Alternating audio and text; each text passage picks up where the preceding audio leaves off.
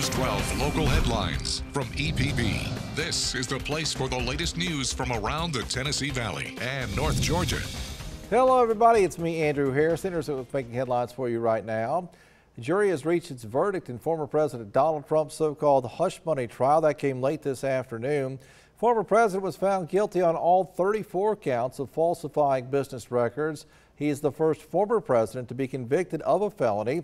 A New York jury found him guilty of falsifying business records in a scheme to illegally influence the 2016 presidential election, which he won. Case boiled down to hush money payments to a pornographic actress who claims that she had sex with Donald Trump. Jurors convicted Trump on all 34 counts after deliberating for about 9.5 hours. Now, the verdict exposes the former president to all sorts of potential prison time in the city where he was catapulted into a star and ultimately the presidency. He says he is innocent and this was a rigged, disgraceful trial. Chattanooga Sports Authority Board received an update this morning on the status of their South Broad Stadium project. Development agreement between the developers, lookouts, and other partners is still being hammered out.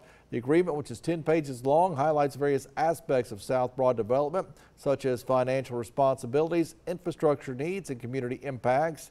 A bond lawyer at the center of all this says there have been some issues with negotiations, but emphasizes he believes there will be significant progress soon.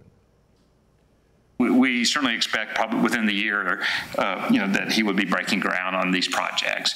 Now, what was so hard about negotiating this agreement is obviously interest rates could go crazy again. Something, odd could happen, but right now that would be the expectation.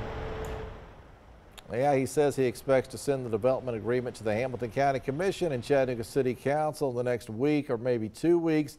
However, at the last meeting, and that was back in April, officials said documents were ready to be sent in a similar time frame, and we're still waiting.